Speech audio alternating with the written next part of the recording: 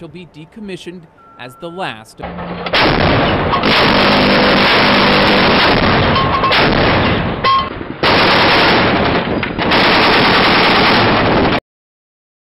Reducing the number of large warships and adding frigates could help to reduce the cost of a larger fleet. A 9,000-ton displacement Arleigh Burke-class destroyer costs more than $2 billion. A frigate, displacing just 5,000 tons, should cost around $1 billion, according to the Navy.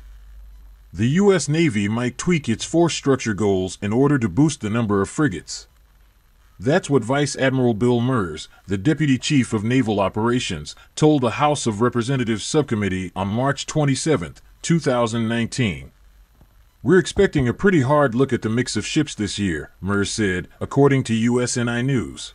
In rewriting the force structure plan to include more small surface combatants, the Navy could signal its intention to acquire larger numbers of smaller ships at the expense of bigger ships. The idea would be to distribute U.S. naval power across a greater number of less expensive vessels, reversing a decades-long trend toward larger and fewer U.S. warships. "We know we are heavy on large surface combatants, and we'd like to adjust that to a more appropriate mix, especially with the lethality we're seeing coming along with the frigate," Mers said. The Navy's released its last force structure plan in late 2016. That plan, which called for a fleet of 355 major warships, up from the 289 ships the Navy possessed in early 2019. The new, bigger fleet would include 104 large surface combatants such as destroyers and cruisers and 52 small surface combatants including littoral combat ships and frigates. But the Navy is struggling to afford the 355-ship fleet. The 2020 edition of the Navy's 30-year shipbuilding plan projects the fleet could grow to 355 ships by 2034. But the Congressional Budget Office estimated that just buying all the new vessels would cost $27 billion per year, roughly double what the Navy historically has spent. Reducing the number of large warships and adding frigates could help to reduce the cost of a larger fleet. A 9,000-ton displacement Arleigh Burke-class destroyer costs more than $2 billion. A frigate, displacing just 5,000 tons, should cost around $1 billion, according to the Navy. But the frigate still could carry many of the same weapons and sensors that a destroyer does, although somewhat fewer of them.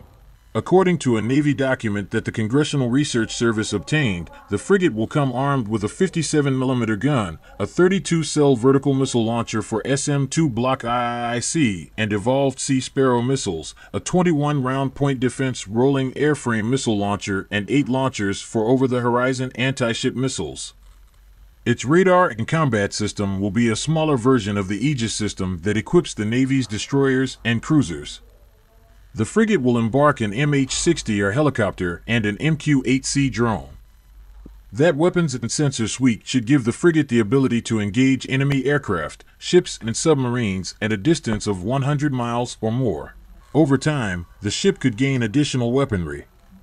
The Navy document refers to potential upgrades for the frigate, including a 150-kilowatt laser and an anti-submarine missile, which could be a rocket-boosted torpedo similar in concept to the defunct ASROG missile.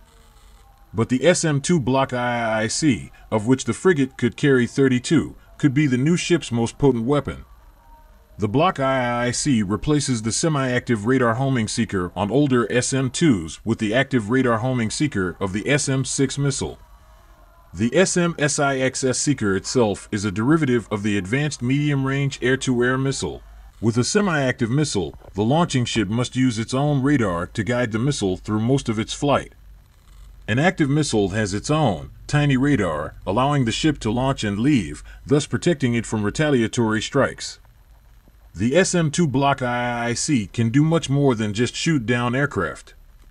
With small tweaks to the seeker, the Navy already has given the SM-6 and SM-2 Block IIIC missiles anti-ship capability. Additional tweaks could allow the SM-6 and by extension the SM-2 Block IIIC to hit targets on land. The new frigate also could function as a command vessel for robotic vessels using Link 11 and Link 16 data links, satellite communications, and network tactical common data link to help the unmanned vessels to navigate and also to authorize them to fire weapons. The Navy soon could select a shipyard to build the new class of frigate starting in 2020. All shipyards have agreed that they can give us the lethality we need, Mers said. The old fleet plan called for 20 of the vessels. A new plan could boost that number.